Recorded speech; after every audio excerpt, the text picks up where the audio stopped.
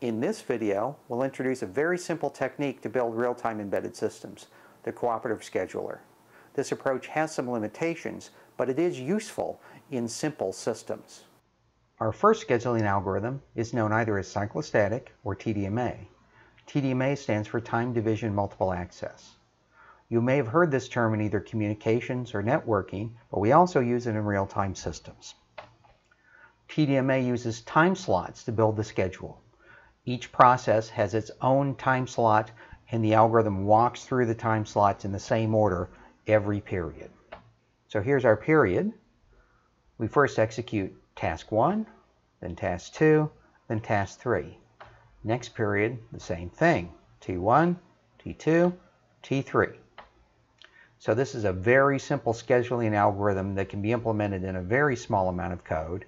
It can even be built in hardware. That also means that it takes a very small amount of time to execute. Utilization is easy to calculate because it's the same every period. However, it's not as good for unexpected loads such as sporadic tasks. If we want to handle sporadic tasks, we have to pre-allocate a time slot. When we have a sporadic task, we execute it in that time slot. But if we don't have a sporadic task, we've wasted the time slot. Our next scheduling algorithm is only slightly more complicated.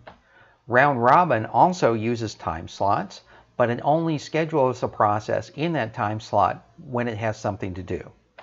So, in this period, we execute T1, T2, T3. But in the next period, T1 doesn't have anything to do. So we execute T2, T3, and then we have an empty time slot at the end. An alternative would be to leave the empty time slot where it was. In this case, it would be at the beginning of the period. This approach has the advantage of being a little better at handling sporadic tasks because we occasionally can have empty time slots. We can put the sporadic task into that empty time slot. Now we can start to think about how to program our cooperative scheduler. Let's start with an extremely simple way to build a program that repeatedly executes tasks. We'll use a while true loop. The while true loop will be executed over and over again. Here's our first task, here's our second task. So now the while true loop executes each task, and then it starts over, and it executes each task again. We can build a UML sequence diagram to understand its operation. The while true loop starts, it calls P1, which returns. The loop then calls P2, which returns again. Now the loop starts over. It executes P1, which returns P2. But what happens if we change our code so that one of our routines runs longer than it used to? In this case, we've changed P1 so that it takes longer to execute. Now the while true loop starts, and it calls P1. P1 takes longer because we changed the code. So now it returns later. That means that the iteration for P2 starts later. When it returns, the entire loop has taken longer. So now the next loop iteration will start later.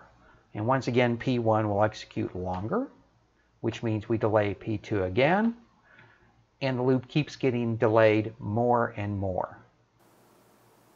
We can get around the limitations of the while true loop by introducing a timer.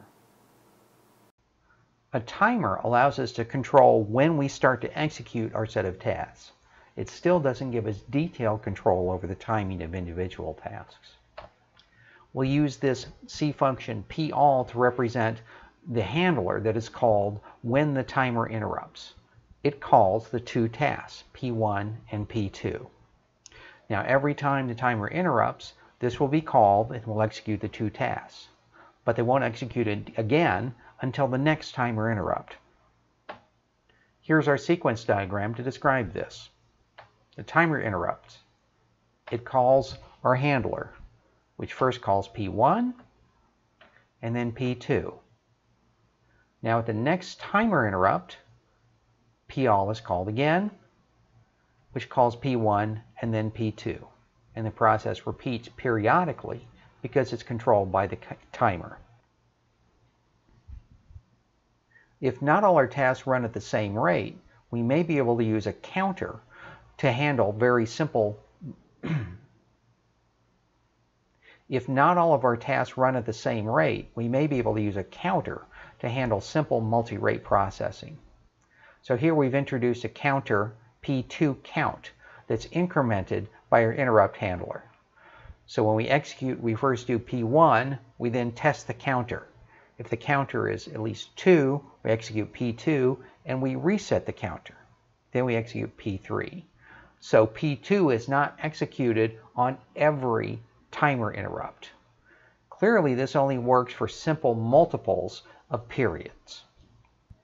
Another way to handle multiple rates would be to have multiple timers. So here we have two handlers, A and B. Each is designed for a different rate. Each calls the tasks that run at that rate. Of course, this approach is limited by the number of timers we have in our system. We can use this technique to build simple real-time embedded systems.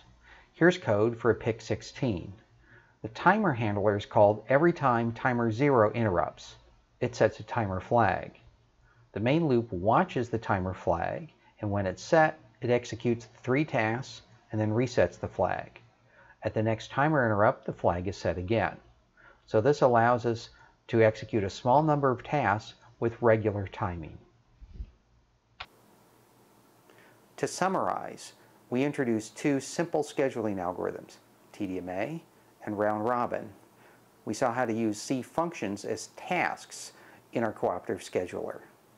The while true loop allowed us to cyclically execute those tasks, but it gave us no control over timing. So we introduced a timer in order to build simple, real-time embedded systems.